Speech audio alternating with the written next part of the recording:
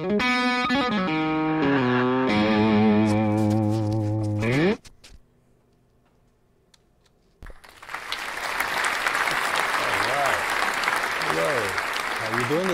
to see you. What now? Good, thank you. Thank you very much. It's good to see everybody. It is Wednesday. We are now at the end of our third week of this 8-week class. Is anybody at all as excited about that fact as me?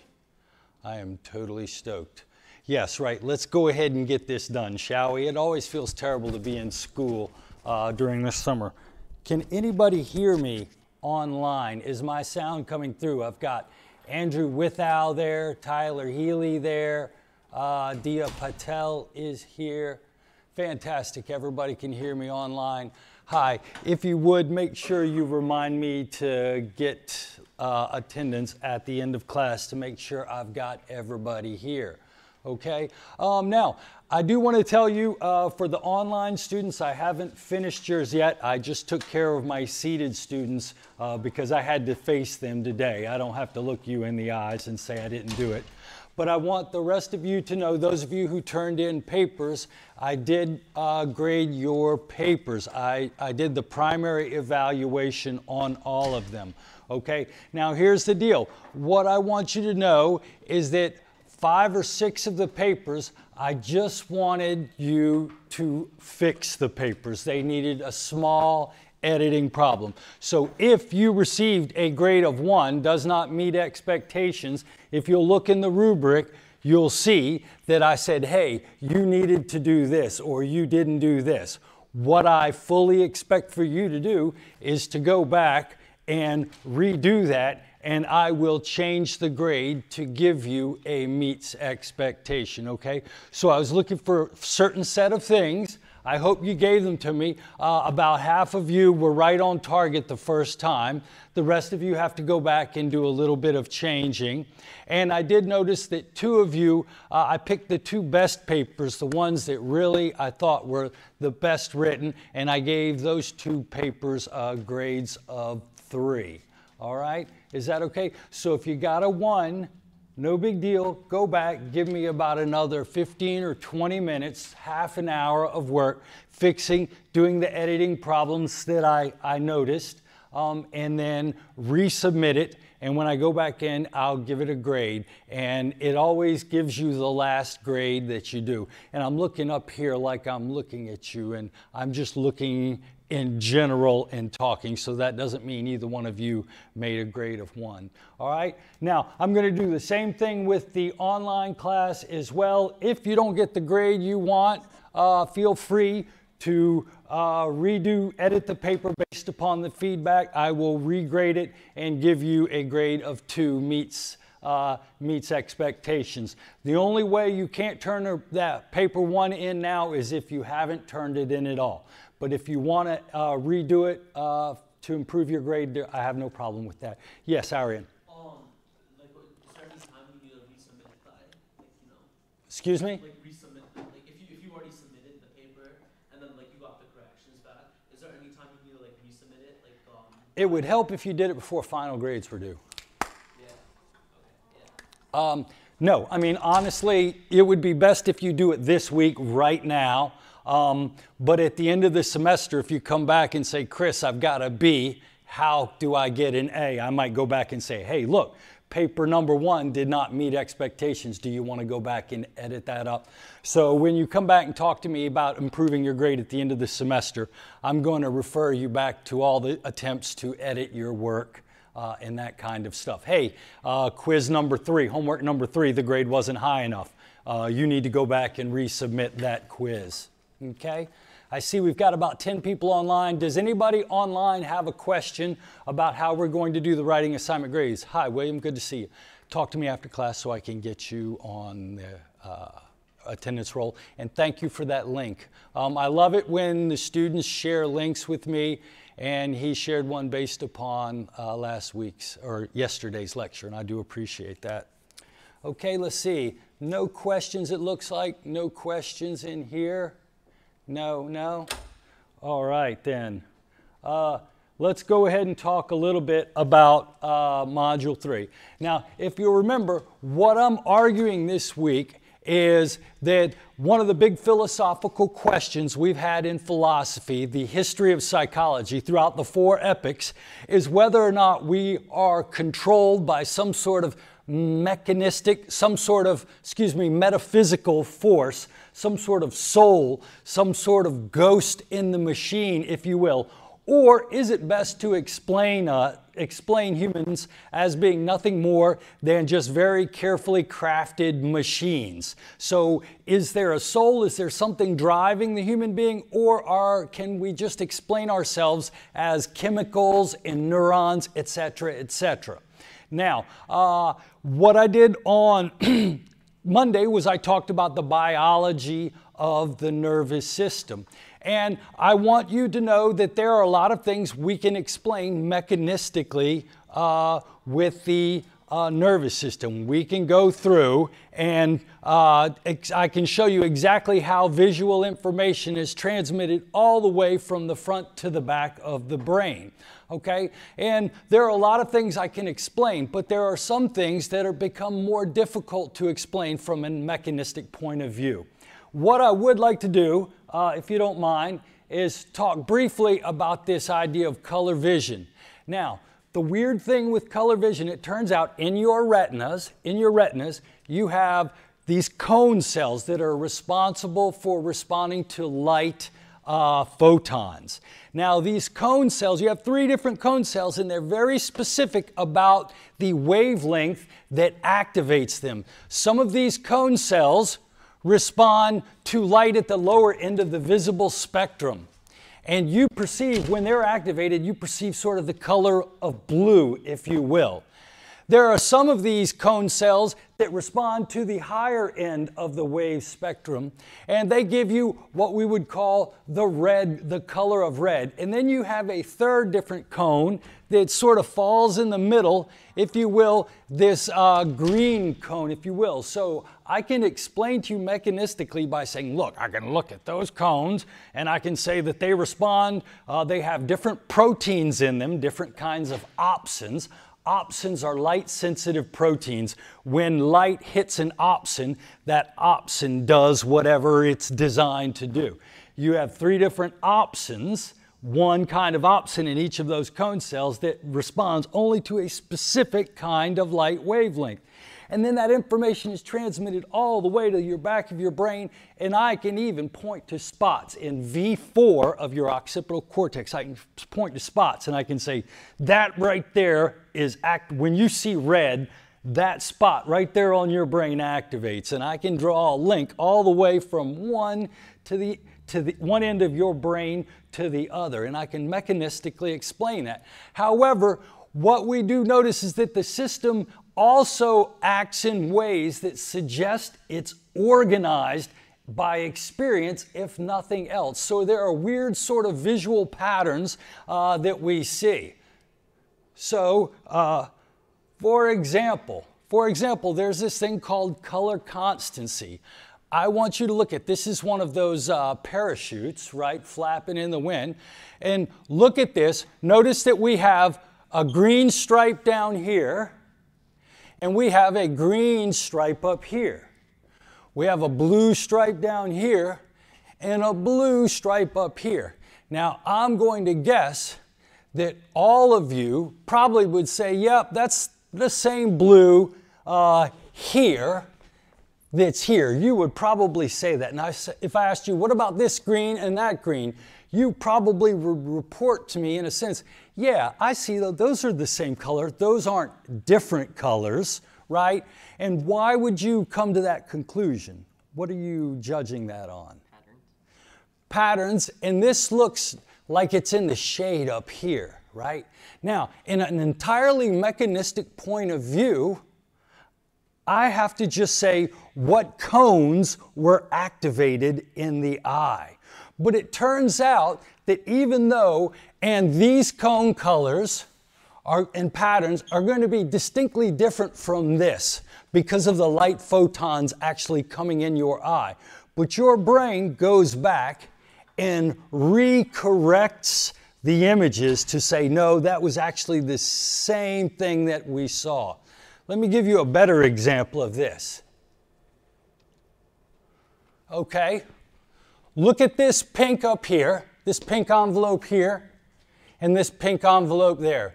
Do they look the same or do they look different? Excuse me? Do they look like they're the different shade? I would say the same. What now? It's like a brighter shade on top. It looks like a brighter shade on top. You know how this story's supposed to go, so that might have changed your mind. But the one on top looks brighter, right? They're actually the same color pink. They're the exact hue, the exact vibrance, the exact same color. But what we've got is a pink hue around the first one. And your brain goes in and corrects the mechanical information that your rods and cones have already collected. Your rods and cones collected information that said these two should be the same on my retina. But by the time they get back to your brain does something. It changes it around based upon its best guess about what's occurring in that context.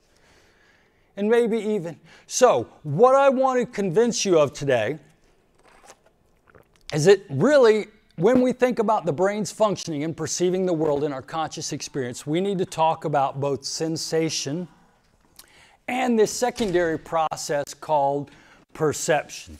Sensation is the process of your rods and cones, or your mechanoreceptors on your hands, or the mechanoreceptors in your ears, the little hair cells.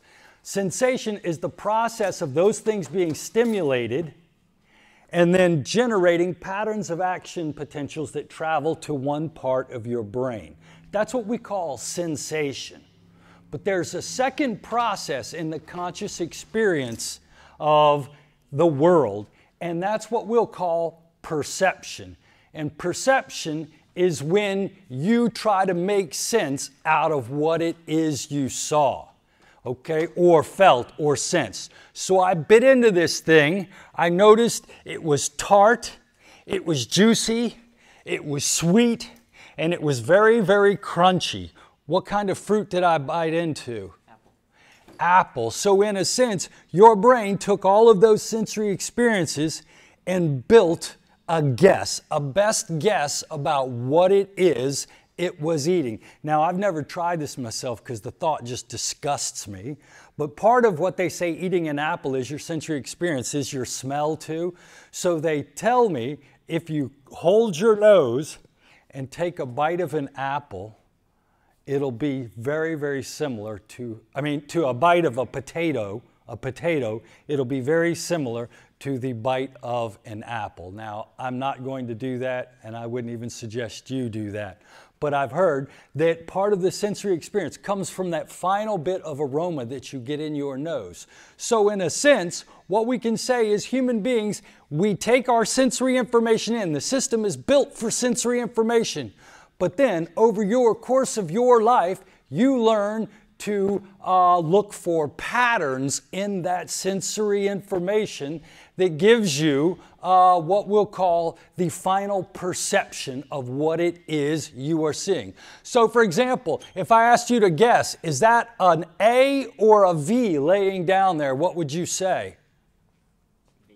Why would you say V?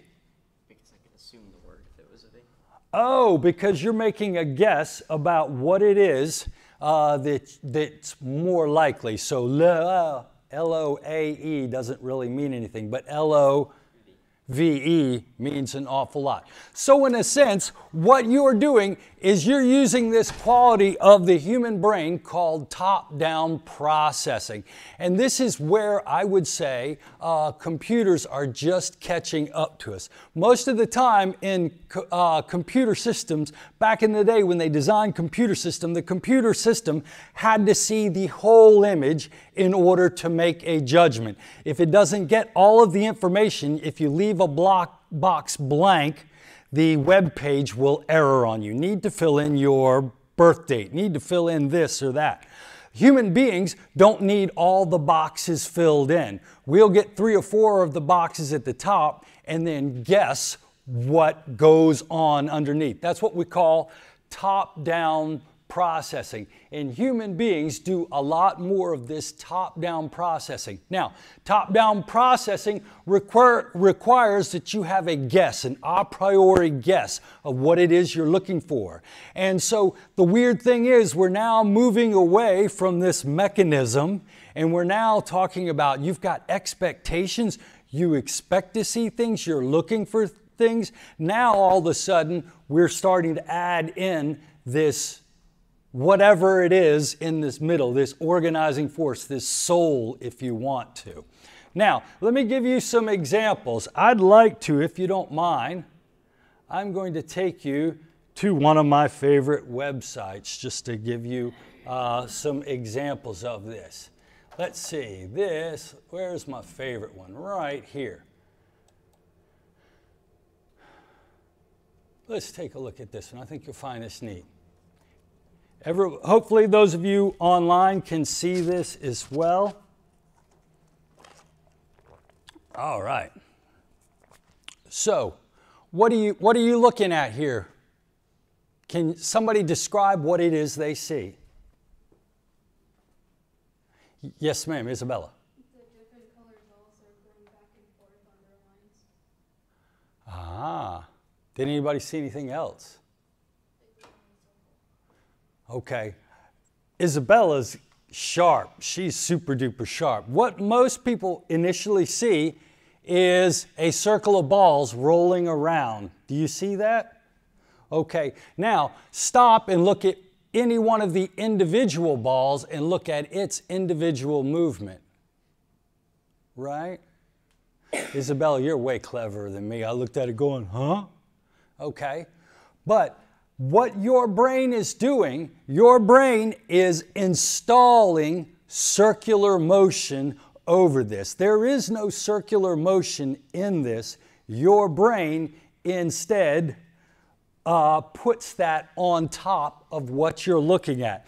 That's what we'll call a Gestalt process. Do you remember in chapter 1 we talked about the Gestalt psychologist in the second epic of psychology? No, you don't. You probably don't even. A couple of you might have written that on your paper. Okay, but those people were interested in how people work in a whole unit. They would become the social psychologists. And what they first realized was we don't perceive the world atomistically. We look at it as a whole. So we're not looking at each of these colors as an individual. We look at them as a whole and judge what whole movement is going on. Let's see, hold on real quick. Okay, yeah, you folks should be able to see that. All right, so let's see. All right, how about this one? Let's go back a minute. This is called the 2C motion. Hold on, let's see what we got here. Any technical problems? No. Okay. How about this one? What do you see here? Anybody know what this is?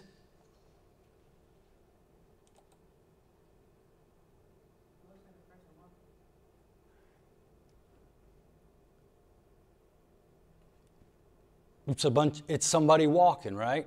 Do you see that? But really, I mean, if you wanted to describe this atomistically, what are these?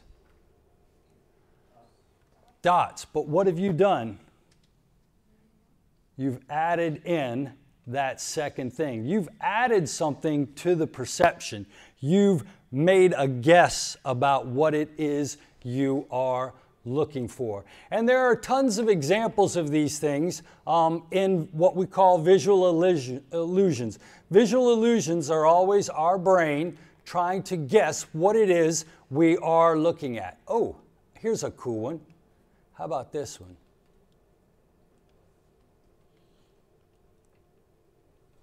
All right.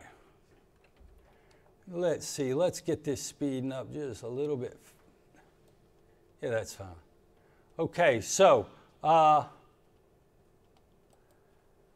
right, which of these orange circles looks bigger? One on the right? Are you sure?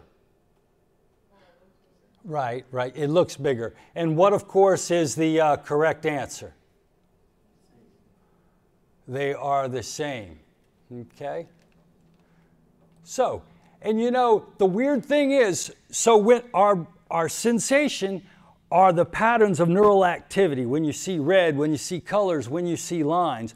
But then our brain tries to put something on top of that, tries to make sense out of that. And so really, the part of learning if let's say you were blind your entire life and today I fixed your eyes so they work for the first time, your eyes might work, but you wouldn't know what it is you're seeing because part of that comes from your experience, these clues that you have learned. Now, here's the weird thing. Sometimes these clues can lead us astray.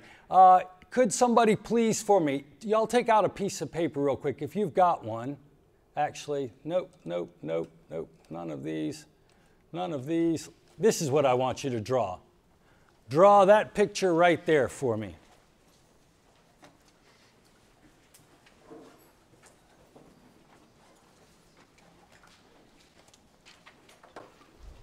All right, those of you who are online, you should see my little three-pronged picture here. I notice we've got about added in motion, the person walking. Yes, absolutely. Sarah Gabriel, good answer. Hello, Nabila, good to see you. Added in the motion. Yep, good job, Stephanie. Fantastic. All right.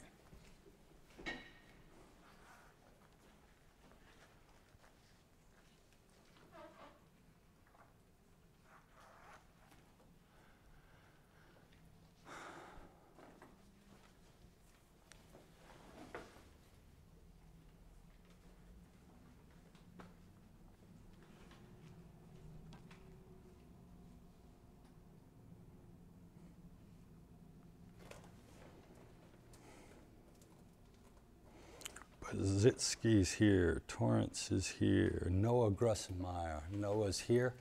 Yes. Landon Hauser. Mahika. Isabella's here, Mamie. Sai. Angel Torres. Mariana's here. Andrew Withau. Gloria Bahati. Where's Gloria? Ryan Chapin. Christine. Landon Hauser.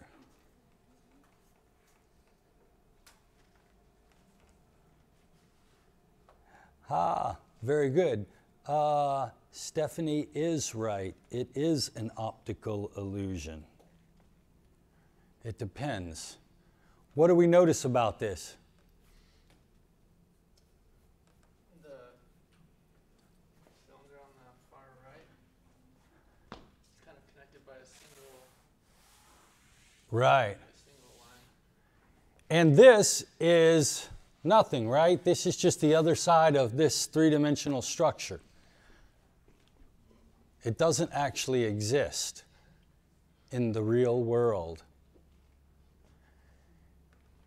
Do you see that? I mean, has anybody drawn it? Who's drawn it? Oh, there you go. Nicely done. William Bozitsky got it drawn. Dang. Wait a minute. Did you draw it? Not well. I tried. That's all right.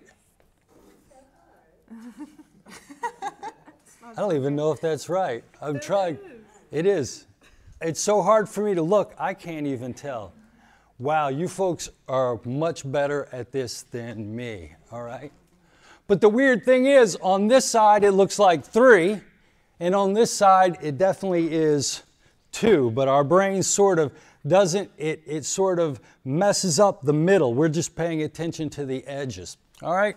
So, what the whole point of these, okay, yeah, wow.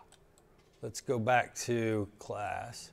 Okay, so really what I want to suggest to you is that one of the ways in which our brain actually, in a sense, has an organizing force is you can think about how we organize our visual perceptions. Okay, so we've got, your book's going to talk about what they call just Gestalt principles of perception. And these are just ways in which we organize the visual information in our world.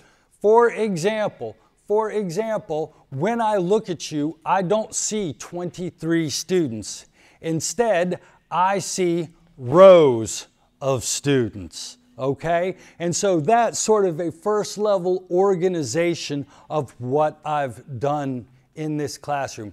As I look around, I see some students that are female and some students that look male. I see some students that are wearing dark clothes, and then there are 1, 2, 3 of you wearing light shirts.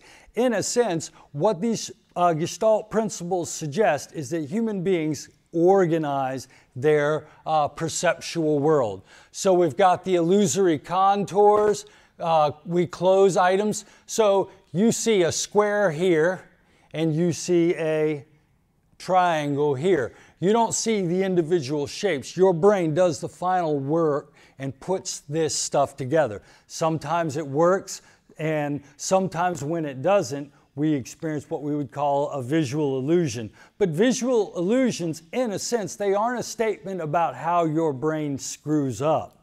They're not at all. They instead show you how wonderfully your brain organizes your principles. And visual illusions just happen to be those sensory experiences that fall in the cracks of human perceptive process. So really, a visual illusion just demonstrates an overall process for how we organize our visual world. So I had the Tennessee football stadium up there, which I think is a better way to demonstrate similarity. When you looked at that Tennessee stadium, actually, I'll do it right here, that Tennessee stadium, what you'll notice if you're looking around this stadium is that you don't see fans, you don't see an individual people. Instead, you organize it into orange and white sections. And can anybody tell me where the opposing fans are sitting? Pretty obvious, huh? Right. It always disappoints me when I go see my beloved Tar Heels play NC State because there's always way too big a red spot in that one side of the football field. So you can think of these as ways in which we organize our visual world. Now, not only do we do that with just general organizing principles, but we actually learn about depth perception the same way. Even though our brains do have a built-in three-dimensional way of determining depth perception. It's called binocular disparity. Okay, we have that. So you've got these muscles on your eyes. Okay, two things determine binocular disparity. Number one is you've got two eyes that are seeing something from a slightly different angle. So my right eye sees you this way. If I close that eye and go to this eye, you switch position just a little bit, That binocular disparity, along with the tension that I feel on my eyes, if you ever bring something close into you and you're focused on it, you'll notice as it gets close to you, you can feel the pull on these outside muscles. Your brain uses the pull on the outside muscles and the visual disparity to determine how far objects are away from you in space.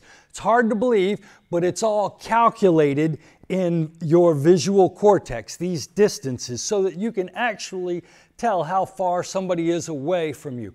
And if you've ever seen athletes before, if you've ever seen athletes do amazing things, they'll throw a football 50 yards, they'll shoot a three-pointer, and you say, wow, how can you do that accurately? You have to be able to tell how far things are from you exactly, all right? And people with one eye, with monocular vision, are going to find it much more difficult to play sports-related activities. I remember one time I brought in a bunch of ping pong balls and eye patches for my students, and I made them put on eye patches and then threw ping pong balls at them. And they're absolutely horrible at catching things one eye because you don't have that real binocular disparity that gives you depth perception. However, over the course of your life, the way you see the world will eventually cause you to develop habits, expectations based upon the way things look. And artists use this to render the third dimension of depth on paintings and on flat surfaces. Now, this isn't just about, wow, this is why paintings work. I don't want you to know that. What you need to understand is this, again, represents an organizing principle that your brain engages in prior to processing information. So if you look at this picture right here, what you will notice is that we have a parallel road, but that parallel road at some point meets in a point. Do you notice that? And what we've noticed from our life is that when parallel lines go away from us far enough, they seem to run together. And so we get this linear perspective. Now, we also know how big patterns are. So do you see the space between this line and that line? It's about 20-25 feet, right? Now, if you look farther back here, you'll notice that the space between those lines gets much smaller and then goes away. Because we know that that space in that line shouldn't change, the fact that the texture changes gives us the idea of perception. Now, here's the deal. I'm looking at William and Frederick right now. I can tell you, even with one eye closed, that William is closer to me than Frederick is, for two reasons. Number one, as I look at you, you are lower in my visual field. And things that are lower in the visual field tend to be closer than things that are higher in the visual field. Also, I can see all of William from here up, but I'm missing a big spot right in the middle of Frederick's chest because your head is in the way. You block part of him out. And so my brain uses those, in a sense, to make judgments of distance. And so monocular depth cues and Gestalt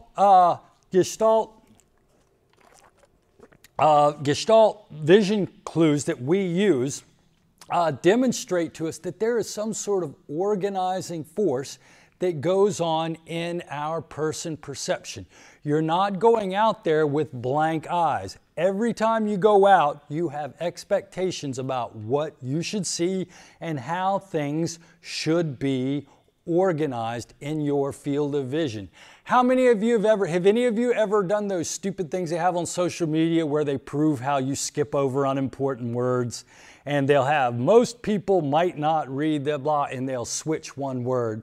They'll change it over, and you didn't notice that might was instead just spelled another way.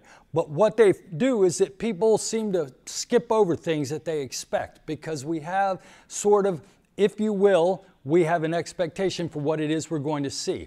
Now, when you watch the video for class on Wednesday, and I do hope you watch the video about how your brain hallucinates your consciousness, what they're going to talk about is this idea that perception as we see it, our conscious experience as we feel it, is nothing more than a guessing game that our brain is doing to try and decode what it is in front of us. Okay? Now, let's talk a little bit about consciousness, because I'm going to argue not only do you organize the world in a way, sometimes you have difficulty seeing certain things because they're just, perception is sort of a weird thing. So what I want to do is I want to see how good you are at paying attention. For those of you online, we are getting ready to watch a video, and I will text it to you in just a second. But what I want to do is I want to see how good you are at paying attention. All right? So what we're going to do is, have you ever been to those sporting events where, or have you ever seen one of those things where they take the balls in the cups and they move it around and see how fast you are at keeping up with that ball? Okay, we're going to do sort of the same thing in here, except what we're going to do is it's going to be based on basketball passes, okay? So we're going to have two teams on a court playing basketball, and I want you to count how many times the team in white passes the ball. Can you all do that for me? We're going to see if you can catch all these passes. I'm telling you, it's hard. Okay, for those of you at home, I'm going to go to this. Okay, ready? Are y'all ready? And is an awareness test. How many passes does the team in white make?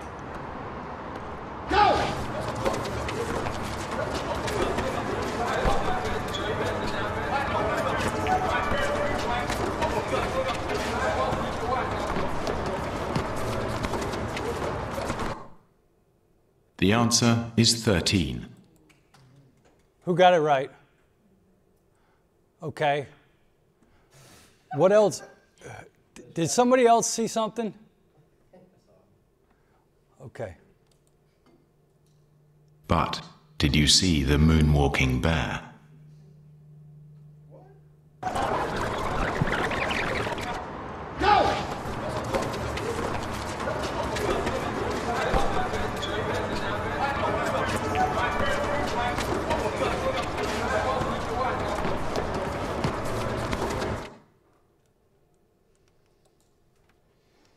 Okay. Okay, be honest. How many the first time, I'm sure some of you have probably seen this before. The first time you saw it, did you miss the moonwalking bear? I missed the moonwalking bear. How many of you missed that? How could you miss the moonwalking bear? It was probably about 2 feet tall, and it moonwalked right across the middle of the screen. How did we miss that? Focusing on the passes. Watching the ball. Yeah. And it kind of blended in with like the black team too. Yeah, of course. Okay. But it walked right across the front of your face too. Isn't that crazy how that happens? And so the weird thing is, sometimes we set up our expectations about what it is we want to see in the world. And what I want you to think about today is how often in life have you missed the moonwalking bear because you've been looking for something else, right? How often have you missed the moonwalking bear? Right? And so, what I want to talk about, sort of an even weirder thing when we talk about this organizing principle of the brain and this idea that somehow something's controlling it all, is consciousness, okay? So when we get to consciousness, what you're going to see is what I just demonstrated to you, which is inattentional blindness. If I tell you to look for something, you will actually set your attention to focus on just that thing.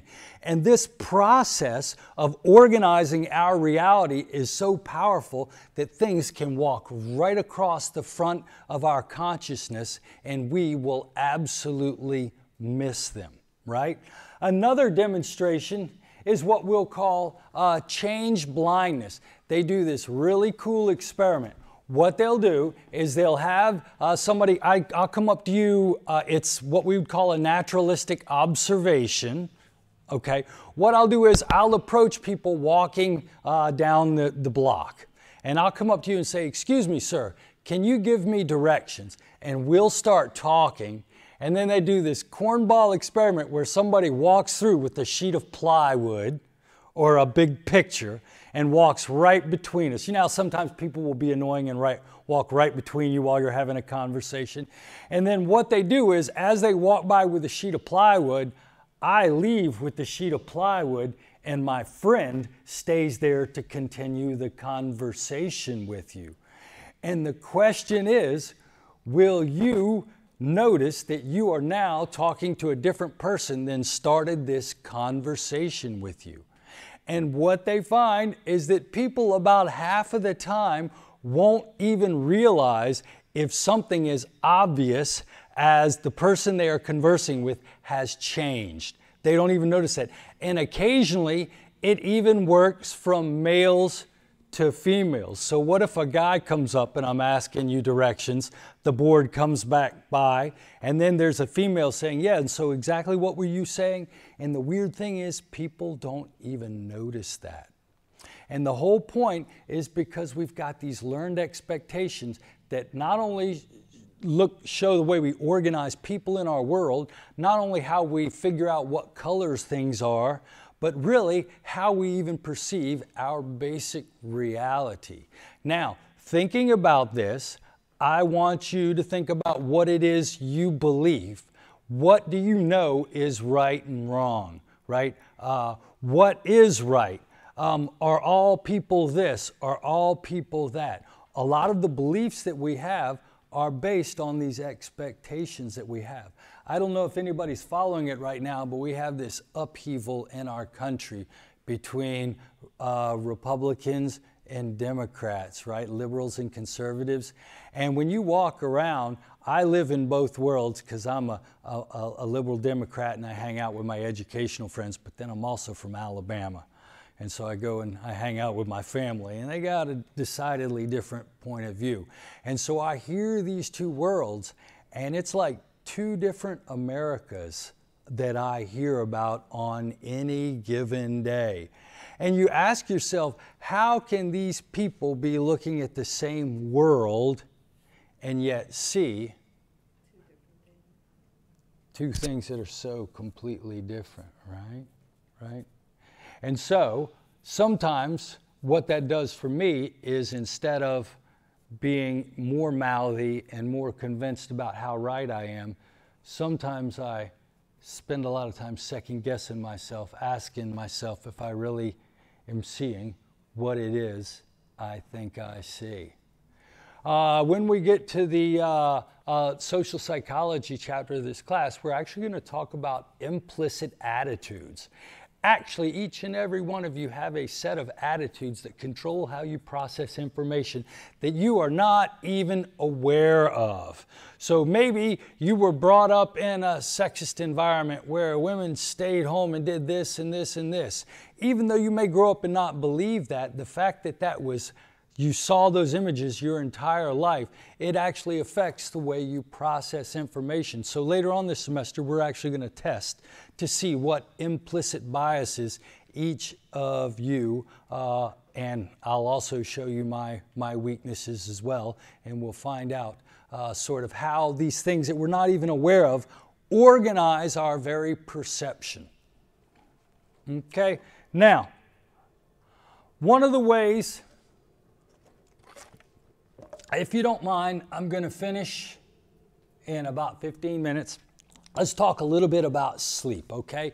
Because that's one form of consciousness that really seems to blow people's mind. It seems to be the most interesting thing about consciousness is how it changes throughout the day. Not only do we have a set level of consciousness right now, not only is that consciousness limited, I'm not seeing the moonwalking bear, that consciousness is going to change throughout the day. Each and every one of us goes through a very distinct change in the pattern of our consciousness every day. Every last one of you, every last one of us goes to sleep at about the same time every day, and our consciousness drastically changes for about 5 to 8 hours, depending upon how lucky you are. And that happens to us each and every day of our life. And the crazy thing is we are all on pretty much the same pattern. Now, if you're the kind of person that sleeps during the day, chances are you have a kind of job that makes you stay up at night. And you're probably not happy about it either, right? Night shift people do have more sleep problems. But let's talk a little bit about this changing consciousness. It turns out that humans do have a 24-hour cycle of sleeping and waking. What you may or may not know is that you've got a little structure in your brain called the suprachiasmatic nucleus. It's right there in your hypothalamus. Your hypothalamus is that part of your brain that controls all your motivated behavior. If you're too cold and you want a jacket on, that's your hypothalamus talking. If you're thirsty and want something to drink, that's your hypothalamus talking. If you're a little bit sexy and you want to meet somebody for a hookup, that's your hypothalamus talking. If you're kind of sleepy, That's your hypothalamus talking. It's a little structure in your brain. And inside of it is a set of neurons, the suprachiasmatic nucleus. And their job is to make you go to sleep once every 24 hours for about 8 hours. Now, this suprachiasmatic nucleus works, this suprachiasmatic nucleus, if you were to destroy it, the human being would lose all sleep periodicity. So you would quit sleeping like a normal human being. Wait, we have children, right? Do you remember the first 3 or 4 weeks of your kid's life? When did they sleep? She slept more during the day and not really at night. Just whenever the hell she wanted to, right? That is because that little suprachiasmatic nucleus hasn't myelinated yet. And so that's why babies they sleep randomly for the first 6 to 8 weeks. Once that myelinates, you then have this timekeeper which keeps you waking up and going to sleep every time, every 24 hours. Now, if you destroy it, the sleep cycle will completely go away. Now, here's a neat thing about that suprachiasmatic nucleus. It's actually connected to your eyeballs. Those optic nerves, remember I told you the rods and cones, they carry light information. Well, most of those fibers go back here to your visual field, but a few of them go to this suprachiasmatic nucleus, and they tell your suprachiasmatic nucleus what time of day it is. So when there's sunlight out, these nerves are active, and they are sending information to your suprachiasmatic nucleus. And your suprachiasmatic nucleus doesn't do anything. But when the sun goes down and these neurons quit telling your suprachiasmatic nucleus to stop, it starts working and it causes your pineal gland to start releasing melatonin, which puts you into the sleepy mood. Okay? So if you look back here, what you notice is you got a suprachiasmatic nucleus. Receives inputs from your eyes and it's sensitive to light. It communicates with your pineal gland and it will put you to sleep at night. Your melatonin kind of helps you go to sleep at night. Now, there's one other structure I do want to mention while we're here. When you go to sleep at night and you have those crazy dreams, if you've ever had, does anybody have scary dreams? Man, I've always got the ones where they're trying to cut my head off or something. I hate that, right? And you're running, right? Well, it turns out if you looked at a brain while they're dreaming, that your motor cortex and your legs would be activated. It would really be your brain would be trying to run your body. But what now? You can't run in your dream? Are you always stuck in mud or something? I don't know, I would try running, but then I would be the same place. Oh, really? That's because you're not actually getting anywhere. Your brain wants to run. The crazy thing is you've got this pons, which actually depresses your muscle tone in your body while you're dreaming so that you don't thrash around. So your brain's wanting to run, but your body won't run. So in your dreams, you're trying to get away from the monster, but you can never get away from the monster. Is that why you wake up really fast when you have that falling dream? I hate that, yeah, and you sort of feel like you've hit. Yeah. Now, the weird thing is, has anybody ever woken up and been paralyzed coming out of a dream? Oh my God. Yes. Okay. 3 times in the military. Really? Okay. Well, what happens is you wake up, but your pons hadn't let up yet. So you're waking up out of a dream and your pons is still paralyzing you, and it takes you a couple of seconds. How long does it take you to? I think the longest I've had was probably like 3 minutes. What? Yeah. Yeah, I was about to say, it takes a long time. I know, like, at one point, I was trying to, like, move my body, my legs weren't moving, and I was a little bit scared. Cause, like, I was awake, but, like, when you can't, like, move your legs to, like, get out of bed, it makes you feel like, okay. Right, isn't that weird? Right? So yeah, these are the structures that you got. And I do want you to know that you actually have some nerve fibers that come into that. It's the retinohypothalamic tract is what it's called. And it just comes right into your pineal into your suprachiasmatic nucleus in the base of your brain. And that kind of keeps you going on this 24-hour clock. Now, the crazy thing is they know that this works without light because they've done these experiments where they take people down into caves for an extended period of time. And you take the clocks away, you take the TV away, you take anything that gives even the hint of time away to a person, okay, especially the light. And then you say, all right, when are they going to go to sleep and how long are they going to sleep? And it turns out that people, even in the absence of light, as long as they have the suprachiasmatic nucleus, they still run on a 24 and somewhere between 24 hours and 11 minutes or 25 hours, depending upon your research study. The idea is people would actually have a little bit longer day if they could. And do you know what people do with that extra time every day? They sleep. They stay up the same amount of time, but they sleep a little longer. Yeah, you had a hand raised? Yes, ma'am. I had a question. Are there any differences within males and females? Because you know how our sex hormones work completely different, like in brain function? Right, right. There are no demonstrated differences between male and female sleep habits, even though you're right, they are both sort of hormone driven. That's interesting. No, I can't say that. Although I do know that sleep patterns change over the course of the life, and I'm not sure if that's related to hormone, but there are no hormonal differences between male and females. That's a great question. That's a great question. Now, quickly, as I mentioned on Monday, the EEGs are what they use in sleep research. That's where you'll find EEGs most of the time used. They're used in sleep research.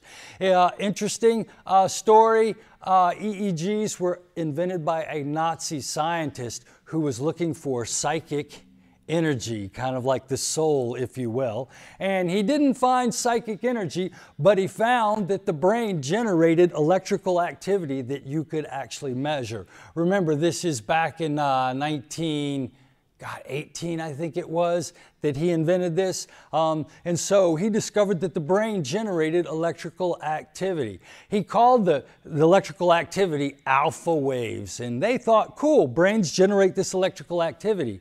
But he did this cool experiment. He asked the people to think.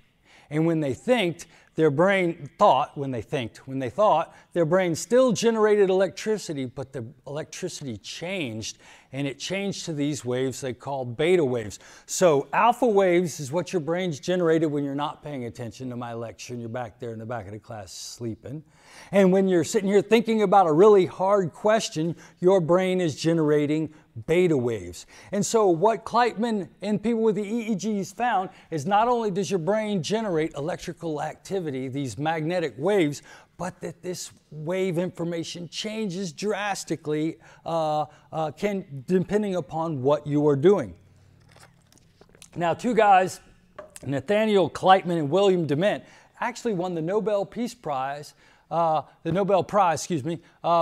they took the EEGs and discovered that your brain goes through this very bizarre phenomenon when you sleep. They discovered REM sleep. Because the thinking used to be is when you go to sleep at night, your brain slows down.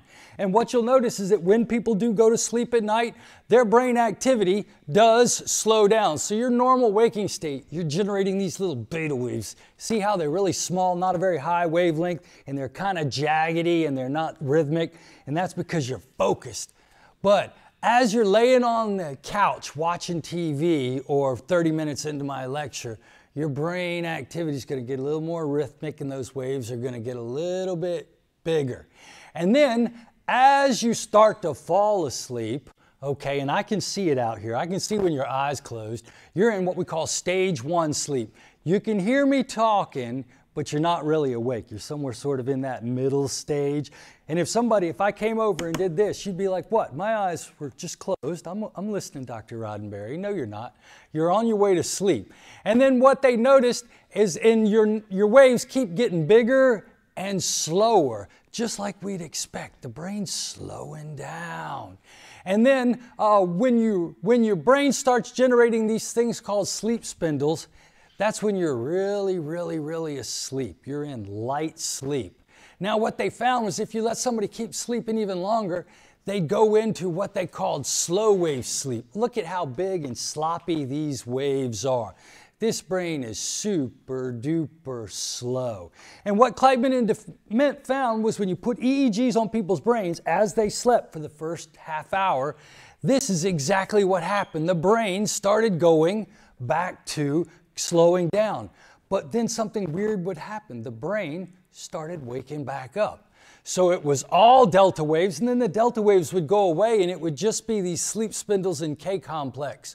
And then they would go away, and it would be the theta waves. And then the person's brain activity would change back to beta waves, but they'd be dead asleep. And so what they found was that when our brain goes into REM sleep about 5 times a night, your brain will actually become just as focused as if you're watching a basketball championship, a sporting event, you're focused on an exam. Your brain actually becomes just as active as if you were awake, focusing just as hard as you possibly could. And the crazy thing is your brain is going to cycle back and forth between REM sleep and slow wave sleep 1, 2, 3, 4, and 5 times a night. This is what happens to normal people. We lay down, it should take you about 10 minutes to fall asleep. Anybody take longer? Oh no, shame on you. Hopefully meditate. Count sheep, I don't know. All right, that's a bummer. I do hate it for you. If you spend a lot of time and struggle every night, you may want to talk to somebody. You don't want to get medicine. Typically the sleep medicine is really bad for you, but meditating, there are behavioral ways you can improve your sleep cycle. So we fall asleep, we go down into slow wave sleep. You'll notice that we go slow wave sleep, REM sleep. Now stage 2 is what we call light sleep. You spend about 50% of your time in light sleep. Okay, 50% of your time, I could easily wake you up. 2 in the morning, I could come and wake you up, and you'd pop right up, and you'd be ready and focused. Now, about 20% of your time you're going to spend in slow wave sleep. If I was to wake you up out of slow wave sleep, that's like, where am I? What planet am I on? And you take a couple of minutes to figure out where you are. Your brain was in slow wave sleep. Or if you wake somebody up out of REM sleep, they're going to be just as disorganized. But we spend about half of our time in light sleep. Crazy thing is, we get most of our slow wave sleep early in the night. You notice how we spend a lot of time in slow wave here, a lot of time slow wave here, a lot of slow wave here. You get your deepest sleep when you first start your sleep cycle. And then you'll notice there are more dreams towards the end. And that's why everybody remembers their dreams, because you wake up in the middle of a dream. You wake up in the middle of a dream. Now, the part of your brain that creates permanent memories isn't active. It's called the hippocampus. And so this is why you can never, ever remember your dreams. Do you have trouble remembering your dreams unless you have it over and over again? I remember these boys used to catch me and beat me up in my dreams all the time as a little kid. Freaking jerk neighbor over the street. And I would run and I could never get back to my house. But I remember that one. Most of the time you don't remember your dreams. It's because your hippocampus isn't working. But you'll notice that we do most of our dreaming at the end of our sleep cycle and most of our deep sleep at the beginning of the cycle. Now, one of the things that is going to happen when you get into your 50s is your brain, when you go to sleep, it's going to quit going into slow wave sleep. You're not going to get deep sleep like you did in your 20s, 30s, and 40s. And this is why all of your parents and your grandparents are always complaining about sleep problems, because it's easy to wake them up in the middle of the night. If you've ever been in deep sleep, they can be having a party next door and you won't hear it. You know what I mean? But if you're in light sleep, somebody can be in the next room and can wake you up. Now, one of the things that does happen when we go to sleep at night is our thalamus. All of our senses go through our thalamus. Okay, so all of our conscious senses are processed through this middle part of our brain called the thalamus. It's in the midbrain. And what happens is when we go to sleep at night, our pineal gland and our SCN shut the thalamus off. And so that's why when you're sleeping at night, you don't feel your clothes, or you don't hear somebody talking, or why you can go to sleep and you don't see the light, even though the light is on in your room. Okay? So, just a brief note, let's see. All right, sleep disorders. I'm going to let you read about the sleep disorders your own, but I am going to leave you with one video before we go. Okay, I do want to describe, actually I'm going to describe two disorders. The first is REM behavioral disorder, RBD. My dad's got it really bad now, along with his Parkinson's, and he lost his leg 20 years ago. My dad's brain's it's a mess. But he has RBD. Every night he has crazy dreams, and he beats the hell out of my stepmother in the bed. He thrashes and kicks and fights, and so they actually have to sleep in different rooms, because every night when he dreams, he's beating up whatever it is he's fighting, and that's called REM behavioral disorder. They do have a medicine for those people who thrash about in their dreams, but it is one disorder. And it's sort of like the opposite of what you talked about. You would sometimes wake up and still be paralyzed a little bit. This is the exact opposite. While they're sleeping and dreaming, they're fighting actually in their sleep. That's REM behavioral disorder. And the second one I want to talk to you about is narcolepsy. Okay?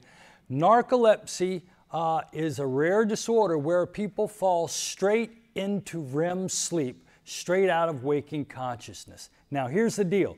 You will never fall straight into REM sleep. It's just not going to happen to you, William. Okay? No matter how tired you are, you're going to be awake until you decide to go to sleep. But the weird thing is, people with narcolepsy, when you measure their brains with the EEGs at night, their brain doesn't do that nice cycling like ours does. Theirs is all over the place, and they don't get enough REM sleep at night. Now, the weird thing about REM sleep is, that's the only part of sleep your brain needs. If I was to keep you from sleeping for the next 8 nights, which would be a record, okay, when you came back, you wouldn't have to sleep 8 times 8. You wouldn't have to sleep 64 hours to catch up. However, you would spend almost all 8 hours in REM sleep. Our body will catch up REM sleep. If you don't, typically we do REM sleep about 2 hours a night. If you pulled an all-nighter and don't go to sleep tonight, when you sleep tomorrow night, you'll only sleep 8 hours, but instead of spending 2 hours in REM sleep, you'll spend 4 hours in REM sleep. It's called REM rebound.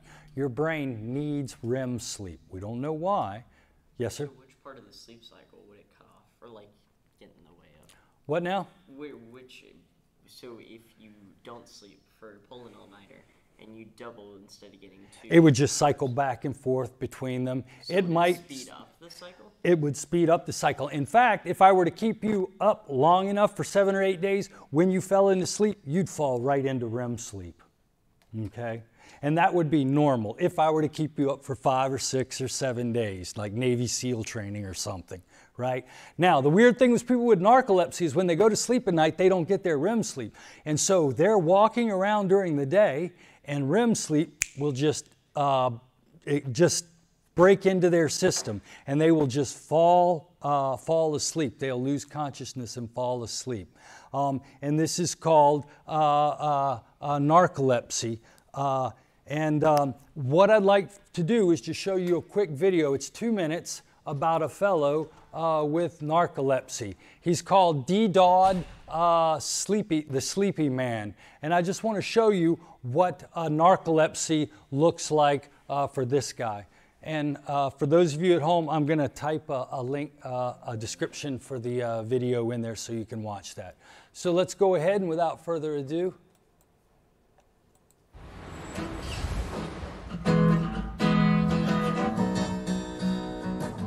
For 44-year-old Mohammed Dowd from Tunbridge, Kent, every minute of his life is a battle to stay awake. Oh, yeah, mama told me. I'm still alive.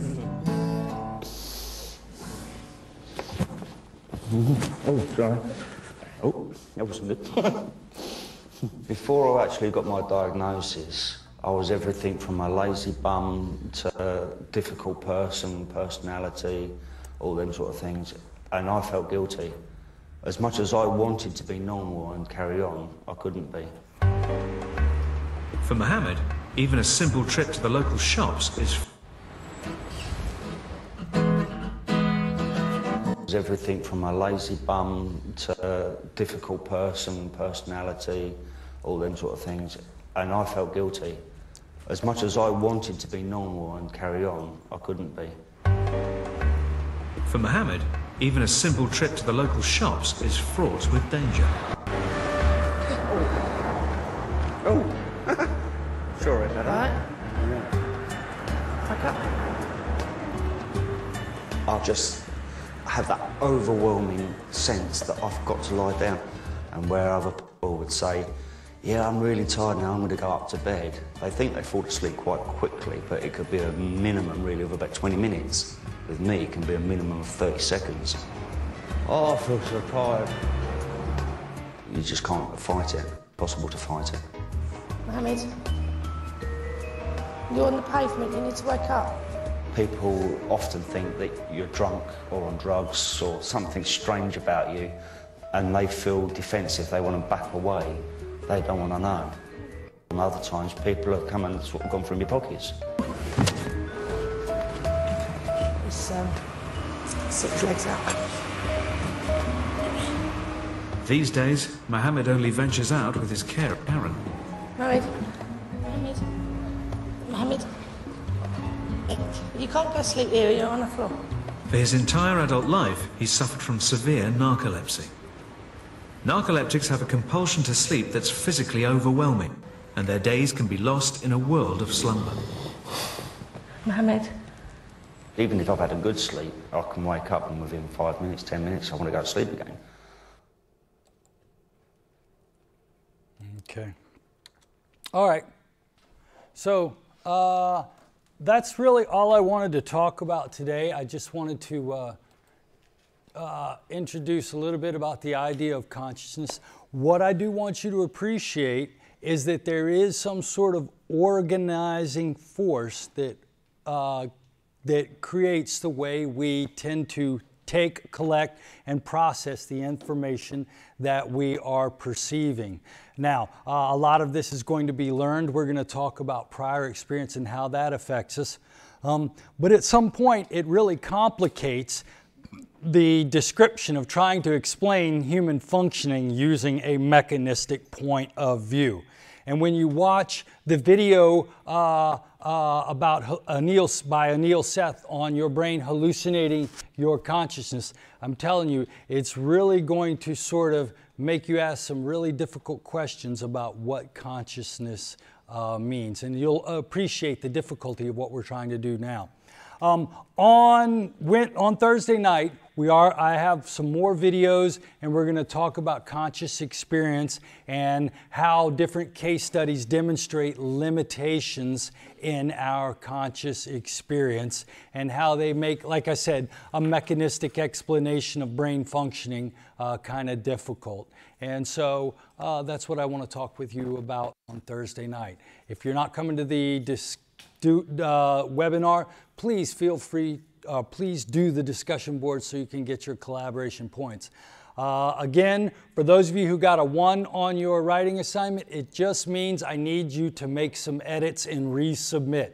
Feel free to turn in your writing assignment again if you didn't get the grade that you wanted. Any questions, comments? Have a great weekend. Take care. Make sure you stop by and get credit for being here. Some of you walked in late. All right, folks, thank you very much for coming tonight.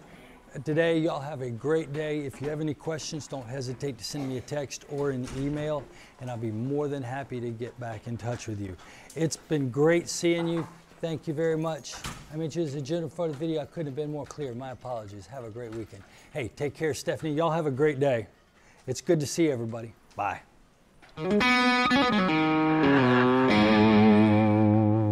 Yes, I did. Cool. And if you got a 2 on the right, What now? if you got a 2 on the right exam, it's good. Perfect. Cool. Exactly what you want. Cool. Thank you. Take care.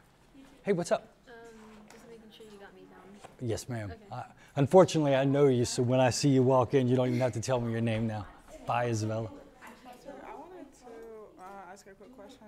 I am in the midst of applying for a psychology program right now, and I wanted to see if I can maybe chat with you during like office hours or something like that to kind of take advantage of the fact that I'm in the psych class right now. I don't want to take up your time right now. Sure. So what do you want to talk about? I wanna I just moved to North Carolina, and I wanted to see maybe like schools with good psychology programs, maybe where you graduated. Yes. Just get some guidance because I'm very much lost. Yeah. With that. Yeah. Sure.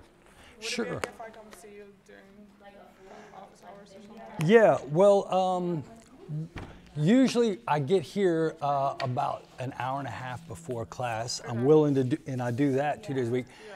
If not, where would you like? We could either meet online or we could meet at.